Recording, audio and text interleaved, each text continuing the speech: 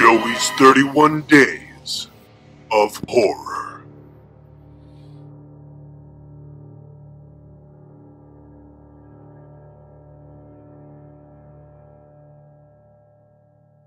Welcome back to another episode of 31 Days of Horror. Today I'm reviewing Return of the Living Dead, Part 2. Now this is more of a remake than a sequel. I had a lot of high hopes of this movie after I saw the first one because it was really good. And frankly, this one just didn't deliver. Like I just said a moment ago, it's basically a remake. All the stuff that happens in the original, all the key moments, happens in this movie.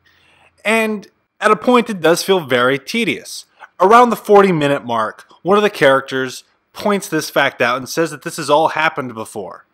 And it was at that moment where I just stopped caring about the movie and started waiting for it to end. There's a complete lack of boobies in this movie, which after the last movie was something I expected to be copious amounts of. This movie is very tonally different. It seems to be more aimed for children, but yet there's a dark subject matter that makes it more adult. So I don't really know who this movie was designed to be seen by.